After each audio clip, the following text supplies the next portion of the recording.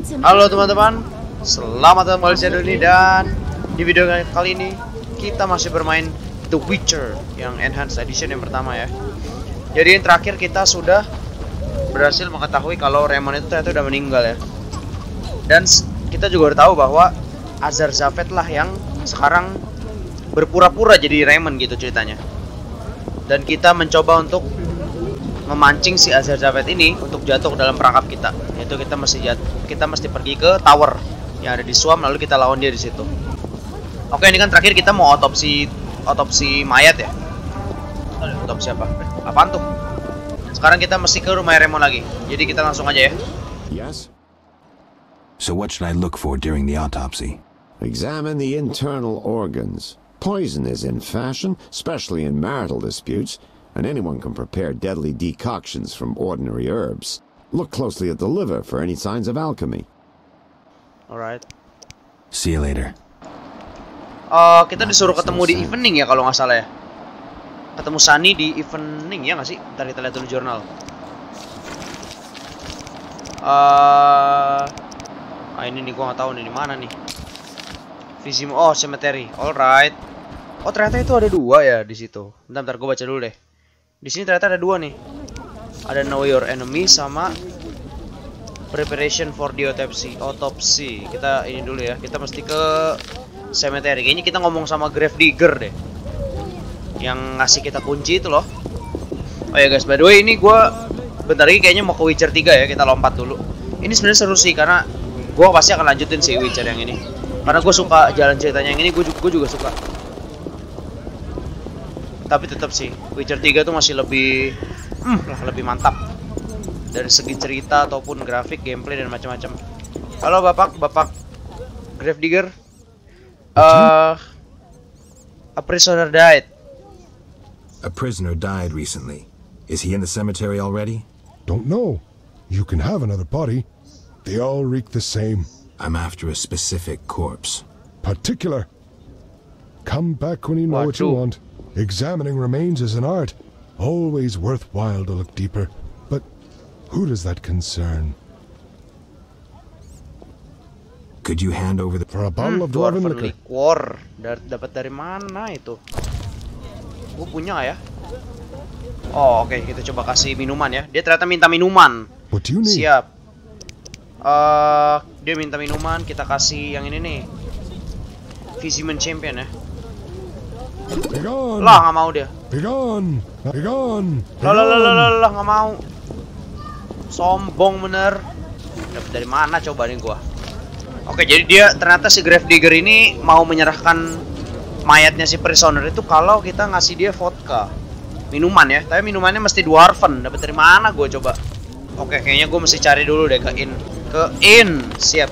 Ke in, habis itu kita istirahat dulu ya. Karena dia kalau udah ngomong-ngomong gitu bisa sejam 2 jam baru bisa mau ngomong lagi. Aduh ribet dan begini. Alright, kita sekarang beli dulu ya. Ke si waitress berarti ya belinya ya. What? There's a comfortable bed out back. Beli dong. Saya mau beli dwarven. Nggak ada, dapat dari mana coba itu? Oh ini dwarven Mahakaman Meat ya namanya. Sip, kita langsung ngomong lagi sama dia ya. Skip ya. Apakah Gravedigger masih di sini? Oh iya, masih ada. Kita ngomong lagi ke dia. Please dong, udah dong, jangan marah-marah lagi dong. Nah. What do you need? Kita kasih mana tadi minumannya? Ini ya. Oh, kita punya ternyata. Lah, demen dia. Demen dia mabok. Nggak boleh ya guys ya. Kayak begini nggak boleh nih. Apalagi nyogok pakai minuman ya. Waduh.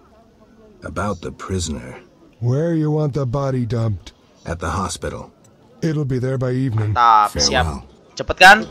Jadi evening kita udah tinggal nungguin lagi. Midnight? Oke. Berarti kita masih tidur lagi dong. Oke deh guys, sekarang kita akan tidur dulu, skip waktu sampai ke midnight ya. Habis midnight kita akan langsung ke hospital. Aduh, yang dekat aja lah ke sini nih. Ini hospital kan? Kita istirahat di rumah si Raymond aja berarti ya. Sorry, rumahnya Azar Javed. Alright guys, ini udah malam. Sekarang kita langsung aja ke hospital berarti ya. Di mana hospital sini ya kalau nggak salah ya. Nah ini dia. Oke kita langsung masuk aja ya. Kita lihat kayak gimana mayat prisonernya ini. Karena kita harus otopsi dia. Dan kira akan ada Sunny dalam ya. Let's go. Aha, di mana ya? Where is the body? Di mana badannya ya? Sebentar kita cari ya guys ya. Di mana ya?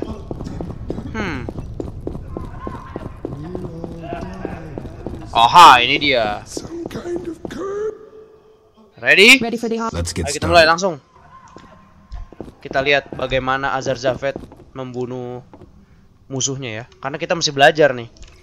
Jadi tujuan kita autopsi ini sebenarnya kita biar pengen tahu gitu. Si Azar Javed nih gimana sih memperlakukan musuhnya gitu. Sekira apa aja. Sama juga ya Sunny ya. Itu mayatnya sih udah parah banget guys. Lihat kakinya udah sampai hilang tuh dagingnya. Tangannya juga. Kepalanya masih ada nggak ya? Kepalanya ditutup ya? Iya, kepalanya ditutup. Alright, ayo Sunny cepat Sunny. Dia sedang meracik apa tuh? Potion ya. Ini berisik, pintunya bisa tutup gak ya? Nggak ada pintunya. Oh my god, kita masih ngomong ternyata. Gender, male, wounds extensive. Shani, this isn't a lecture hall. Whatever you say. He died yesterday, torn to pieces. Torn to pieces? Could a human, mungkinkah manusia yang bisa menyebabkan ini? Soalnya katanya badannya benar-benar berantakan. Could a human have inflicted these wounds?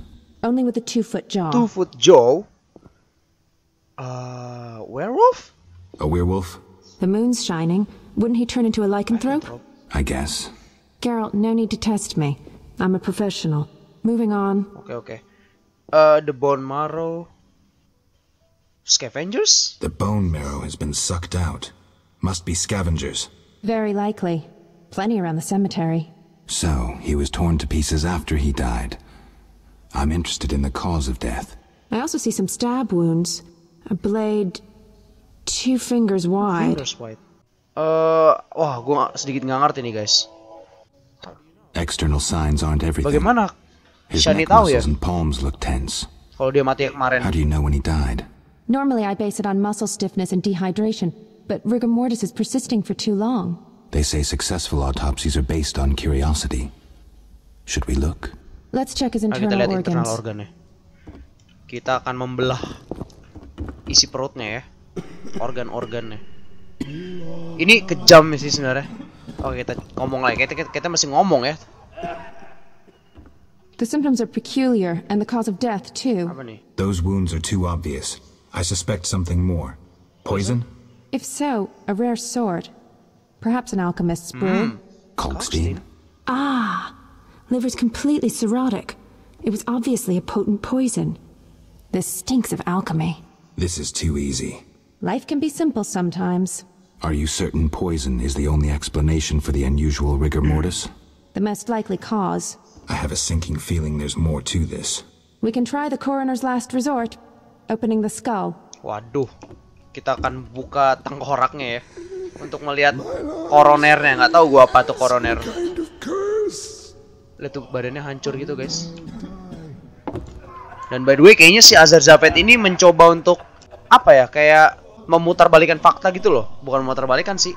Kayak mencoba, kayak si Azar Javed tuh kayak mencoba untuk menuntun kita kalau Kalkstein penyebab ini kan. Tadi kan dia bilang ada tanda-tanda dia diracun dengan potion dari alchemy kan. Dan ketika tahu dia itu potion dari alchemy, si Geralt langsung ngomong nih pasti Kalkstein kan. Kayaknya si Azar Javed mau mencoba untuk mempermainkan kita lagi deh. Kita ngomong langsung ya, kita lihat tengkoraknya kayak gimana. Opening the skull, always a pleasure. See that in the brain? Larva of the Zeracanian tsetse fly. But how did they get in his brain? It's part of their development cycle. If we were in Zeracania, I'd say a fly crawled up his nose and laid its eggs. We're in Temeria. Our climate is too cold and dry for the tsetse fly. Even if someone brought eggs, how would they get up his nose? What do these eggs look like? Tiny, white, like flour. Or Fistek? Geralt, I gave him Fistek before he died. He was suffering terribly, and we had no other anesthetics. I thought it was safe. Where did you get it? From your friend, the detective. He told me it was from special stock. Raymond. Then we have a problem. Oh He my added god. gas to the fist tech, then came here at night to fake the other evidence. Tuh kan guys, That doesn't sound kita like dipermainkan Raymond at lagi all. nih. My medallion vibrates whenever I see him lately. And Akhirnya, that's where Azar Javed is from. The real Raymond may no longer be with us. But I saw him just yesterday. Azar's using an illusion, trying to manipulate me. Thanks, Shani. I couldn't have figured it out without you. What will you do now? I'll talk to Kalkstein first. He should help me prepare. Jadi ternyata Azar Javed ini kayak dia tuh ngebawa satu narkoba ya, namanya Vistek. Dan dia bilang ke Shani kalau apa narkoba ini tuh aman buat anestetik ya. Anestetik kok kayak buat obat-obatan gitu, buat penyakit medik ya. Tapi ternyata enggak ya. Dia mati. Dan sekarang di tengkoraknya ada kayak larva dari entah serangga namanya atau apa gitu. Dari tempat lahirnya si Azar Javed ya, karena di sini nggak ada serangga itu. Jadi udah ketahuan lah, ini pasti kerjanya si Azar Javed. Sekarang kita mesti ke mana nih? Kita coba ke Kalkstein dulu ya. Kayaknya kita mesti ke Kalkstein ya. Tadi si Geralt kayak ngomong kita mesti ke Kalkstein. Tapi kenapa misinya mengarahkan kita ke rumah Raymond langsung ya? Nggak mau. Kita ngomong Kalkstein dulu ya, biar ada kejelasan. Kayaknya Azar Javed ini kuat banget ya. Kayaknya ya. Mungkin dia musuh terakhirnya si Geralt di Witcher 1 ini ya. Kan kalau di Witcher 3 musuh terakhir dia kan tuh The Wild Hunt tuh. Nah, kalau di sini kayaknya Azar Javed ya. Azar Javed tuh sorceress. Halo, Sorry, I got lost in thought. Gak bisa ya. Gak bisa ngomong sama dia kayaknya. Oke guys, jadi ternyata kita nggak perlu ke Kalkstein dulu ya. Kita kayak langsung ke Azar aja deh. Karena gue udah ke Kalkstein dan gak ada pilihannya apa-apa. Alright lah, kalau gitu kita langsung ke Raymond. Karena di questnya, di jurnalnya pun udah gak ada lagi ya kayaknya. Iya udah gak ada lagi, berarti benar kita langsung ke Raymond. Kasih hasil. Wih, mana Raymondnya? Oh, Raymondnya hilang guys. Oh, di atas. Tidur kali dia. Aha. Tidur kayak mati ya. Yes? I have the autopsy results. And? I couldn't conclude anything. How's that? How do I put this? I mistook one vial for another and poured some caustic crap on the corpse. We couldn't draw any conclusions from what remained. Oh my god. None? None at all? Not a one. Come on, Raymond. Everyone makes mistakes. I need to think. Come back later.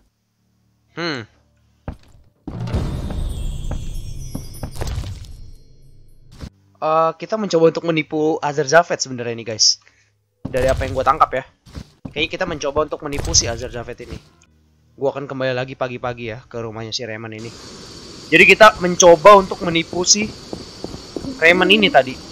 Kita ngomong ke dia kalau kita ngerusakin mayatnya ya. Kita ngerusakin mayatnya, jadi kita nggak bisa mendapatkan hasil apa-apa gitu dari otopsinya. Padahal kita dapat kan hasilnya tadi. Oke teman-teman, ini udah pagi ya. Kita akan langsung ke rumahnya Raymond. Aduh. Halo Raymond. Di mana kau? Masih di atas ya? Masih tidur dia sepertinya. Ada yang aneh nih. Masih tidur dia. Here at last. Listen, I got it all figured out. Kalkstein and Ramsmeep were associates. I have irrefutable evidence. Oh yeah? What do we do with that information? We set a trap, though it might be dangerous. Gather your equipment and come back later. All right. Alright. Yes? Gue mau nanya tentang Commander of Royal Guards. Apa I nih? wanted to ask you about the Ada apa ini? commander of Apa the nih? Royal Guards. I saw him in town some time ago, busy bashing perverts. How come? What don't you understand? Everyone knows the guard commander hates anyone he can call deviant. Everyone knows, but few care. Yes? We'll speak later. Oke. Kayaknya dia mau mencoba untuk mengadu domba kita ya. Coba kita ngomong ke Ramsmeep ya, karena dia mau mengadu domba kita sama Kalkstein dan Ramsmeep. Kita coba ngomong ke Ramsmeep dulu deh.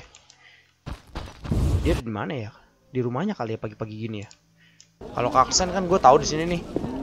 Atau coba kita ke Kalkstein dulu deh, habis itu kita baru ke si Ramsmeep ya. Apakah kita harus ngasih tahu mereka dulu gitu kalau mereka mau diadu domba sama gue? Biar langsung tahu kan. Oh gini nih, jadi kita kerjasama lah. Kita menipu si Azar Javed ini kok gitu. Bisa nggak ya? Nggak bisa. Oke, kalau gitu kita langsung aja. Nggak perlu kita ke Ramsmith lagi ya. Karena ke Kalian nggak bisa, berarti kita langsung aja. Kita nggak perlu ngomong ke dia, kita langsung aja ngomong ke Raymond. Saya siap, ayo. Kita jalankan drama ini ya. Yes? I'm ready for Ramsmate. Good. He leads Salamandra's armed force. You have to kill him. Won't Oke, be kita easy, coba ya. but I'll try.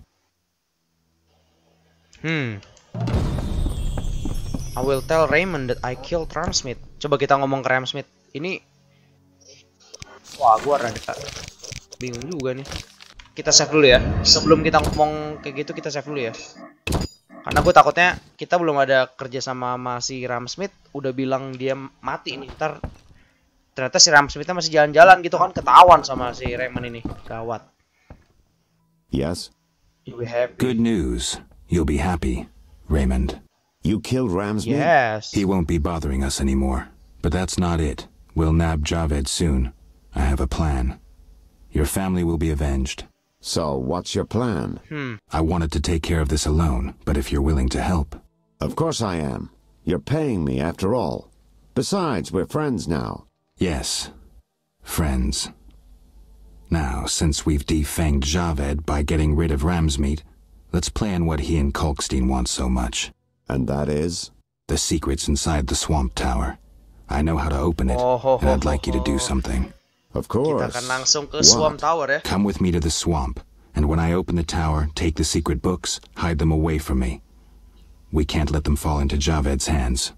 Right. When do we go? Now. Now.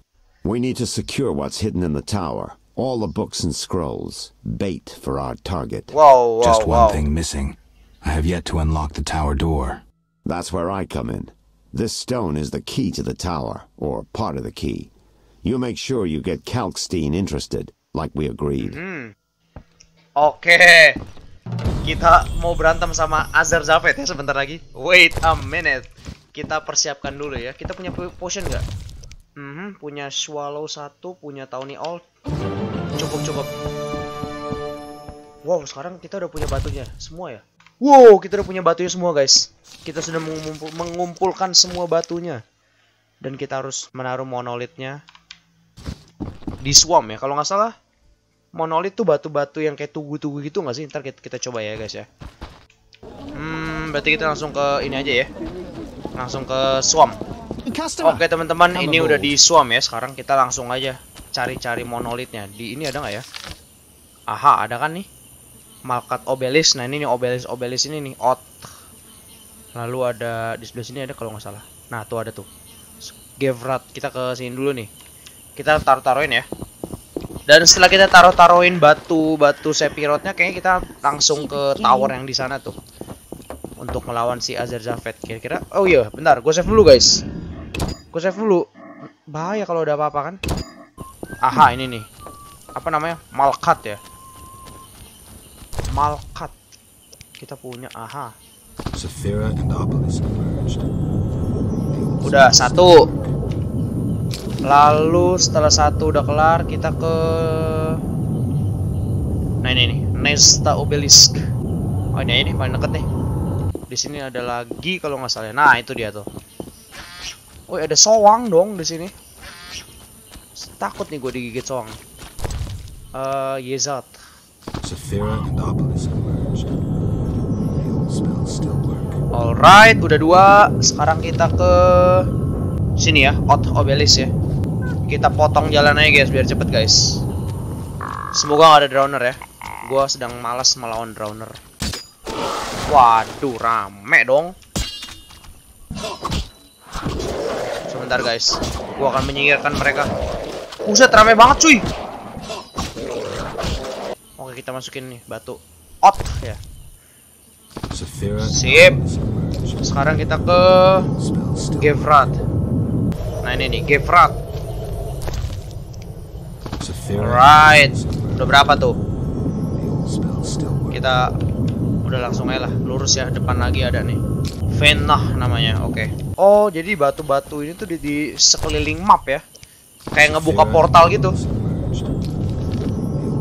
Ini ada lagi nih. Ketar. Wow, kaget gua. Alright, ini dia guys. Ketar ya, namanya Ketar obelisk.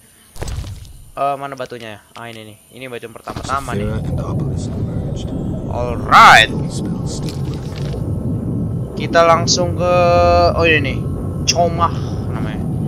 Ini wyvern di sini udah berteman ya. Gua nggak tahu nih bagaimana cara bisa mereka berteman. Kalau nggak salah gue pernah ngelawan wyvern deh di sini dan gue kalah ya. Nggak bisa gue ngelawannya. Kuat banget guys. Parah kuatnya sih. Aha, ini dia guys. Comah obelisk. Wow, udah berapa tuh ya? Sisa berapa lagi ya? 1, 2 lagi ya? 3 ya? 1, 2, 3 ya? Tinggal 3 guys. Sip, tinggal 3 lagi. 3 lagi, ini Kezat, lalu Nesta, sama ini nih, Tiperak. Alright. Oh iya, by the way, kalian udah tahu belum guys? Oh, gua nggak record kayaknya ya. Si Grams yang pertama-tama kita bantuin itu, tahu kan? Itu kanibal ternyata guys. Ini dia batunya Kezat ya. Kita masukin Kezat. 2 lagi guys. Nesta sama apa kita lihat lagi? Drowner lagi. A few moments later. Alright, ini dia batu ke-9 ya, Nesta. Tinggal 1 lagi berarti. Yaitu Tiperat namanya. Ini jalannya masih kemana coy? Gue nyasar, aduh. Ini dia teman-teman, akhirnya kita menemukannya. Tiperat ya. Tempat terakhir kita langsung taruh ya, ini banyak banget cuy. Kabur. My medallion's vibrating like mad, so the spell must be working. The tower door should be open. Kabur gila, banyak banget itu. I can't wait to see Kolkstein's reaction. Kita minum dulu. Kita akan melawan mereka semua ya kayaknya. Banyak banget nih, waduh. Alright guys, sekarang kita sudah harus ke Mage Tower ya. Harusnya udah kelar nih questnya nih, Mysterious Tower. Nah, sekarang kita udah bisa masuk ke towernya ya. Oke teman-teman, kita udah mau sampai di Mage Tower ya. Dan by the way, gue mau nge-save dulu. Kita save dulu ya, karena kita mau ngelawan Azar Javed sepertinya. Apa kita akan tamat di sini? Enggak sih, nggak mungkin tamat di sini sih. Hello, gue sudah mengumpulkan semua, gue sudah membangunkan semua batunya ya. Aren't you eager to learn the truth? I'd rather stay focused. Should I get the book from the tower? Yes, hurry. We can't let Kalkstein get ahead of us. I hope that murderer swallowed the bait. I think I made sure of that. Oke, kita langsung masuk aja guys. Ada apa dalam sini? Masuk ke dalam tower ya. Ternyata seperti ini bagian dalamnya. Gate of Water, apa ini? Oh, ini kekuatan sihir baru. Aksi. Kita bisa merubah musuh menjadi teman ya. Apa itu? Gua nggak mengerti, ya udahlah. Ada kotak. Banyak buku, banyak duit. Ternyata isi cuma begitu doang guys. Isi cuma buku guys. Buku nih. Waduh. Udah kelar. Udah keluar lah. Gue kira bakal ngelawan monster gitu atau apa. Ternyata cuma buku doang. Aha, ini dia. Akhirnya saatnya kita untuk membongkar siapa itu Raymond ya. You'll soon learn the truth. Excited? More than you think. Just one question.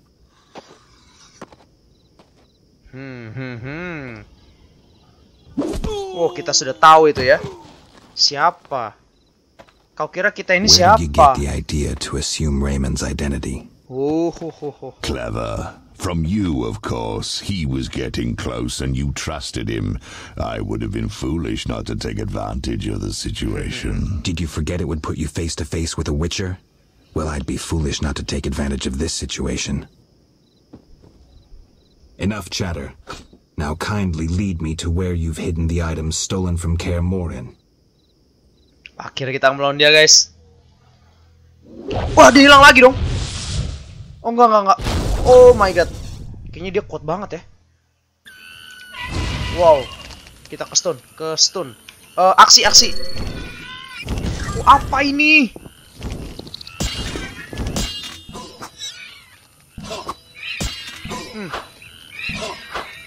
Pakai apa nih lawannya?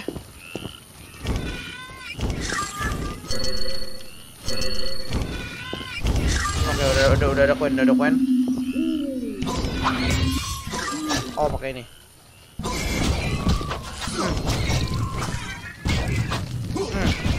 Aduh, ini api-apinya.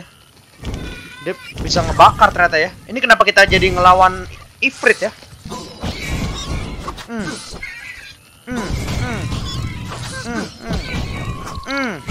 Var, sini kau Azar Javed. Kemari kau. Wow, profesornya ya. I come at your command, master. I listen and obey as a genie would. Professor, cut the crap and get him. You see, Witcher? Too much water around for Azar to feel comfortable. Fire mage is limited. He needs me to do the wet work. Good. 2 worms with 1 stone. Kita langsung lawan 2 ya. Woi, kabur dulu. Belum bisa. Tear you to pieces. Woi, sakit banget cuy.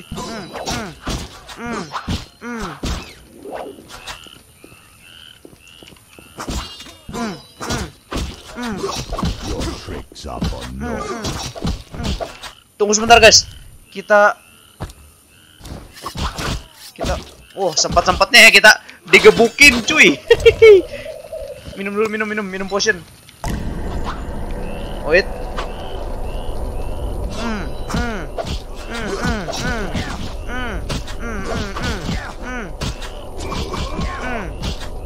Waduh, kenapa nih? Azar, you fool! Let the Witcher get the better of you. You nearly got me killed. Silence. Back to the base of the trade quarter. Hurry before he recovers. Wah, dia curang dong. Dia kabur dong. Shall meet again, freak. Dia kabur dong. Kita udah hampir menang tadi. All felt the battle in the swamp was the beginning of events that would soon rock Temeria. Sensing the approaching conflict, both sides were eager to test the enemy. A routine skirmish between patrols erupted into a regular battle. Led by unwavering faith, the Knights of the Order showed greater determination and emerged victorious. The Skoyatzal learned that freedom could only be achieved by shedding blood, their enemies and their own. Azar excluded me from the battle. When Triss woke me, heaps of bodies appeared before my eyes. It was the last time I was able to avoid taking sides. You're mistaken. I have him under control. And not just him. They're all leading out of my hand. I regret that Voltest is away at the summit, but I trust you'll tend to the King's Council. I assume you've resolved matters with Levarden as well. Yes, I made an offer and he accepted. He claims his superiors had similar plans, but we beat them to it. Men can do nothing but talk and then always claim the initiative. Siapa itu ya? And how is your Cakep juga Witcher? tuh. I should be able to convince him. Don't overdo it. Geralt can be exceptionally perceptive. I know. I must get back. I'll contact you when it's all over. Never let the Witcher guess what you hide from him.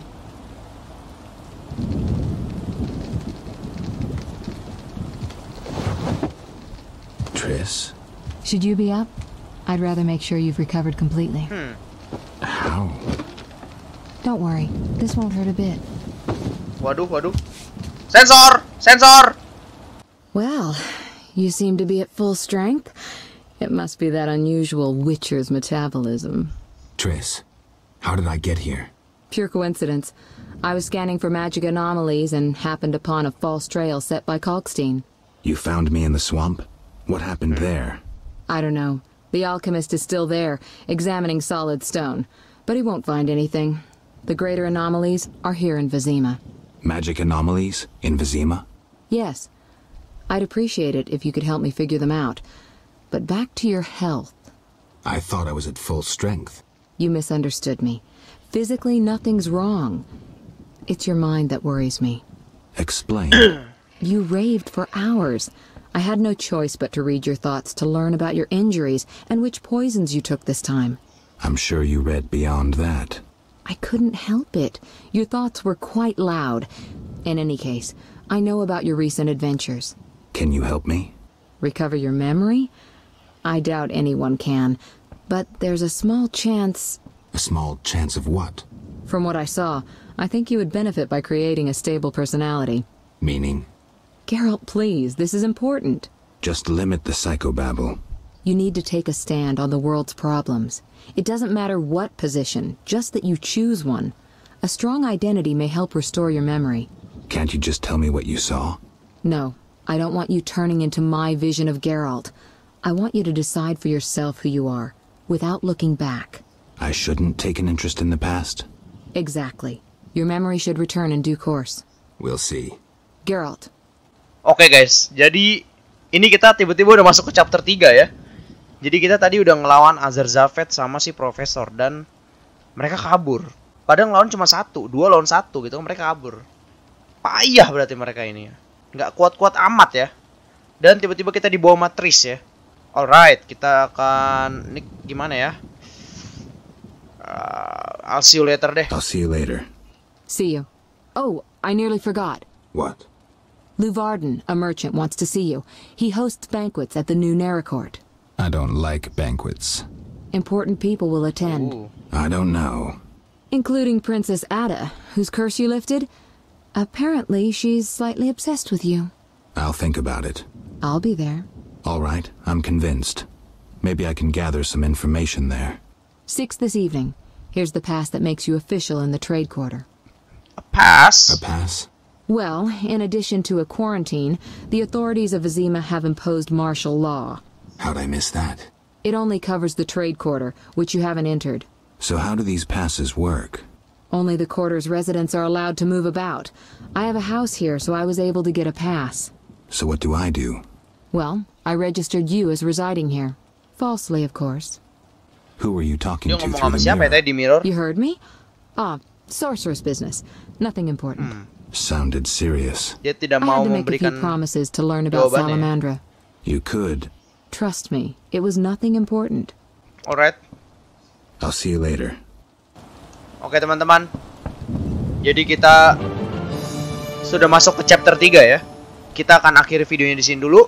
Jika kalian suka video ini, jangan lupa like, jangan lupa subscribe, jangan lupa share juga ke teman-teman kalian supaya channel kita semakin berkembang. Dan kemungkinan gue akan loncat langsung ke Witcher 3 ya, kemungkinan. Jadi ya kita lihat dulu karena gue sedikit suka sama cerita yang di sini sih. Dan kok muka kita jadi aneh gitu ya? Lihat deh. Nggak kayak yang di pertama. Oke. I'll see you guys in the next video. Bye bye. Ciao.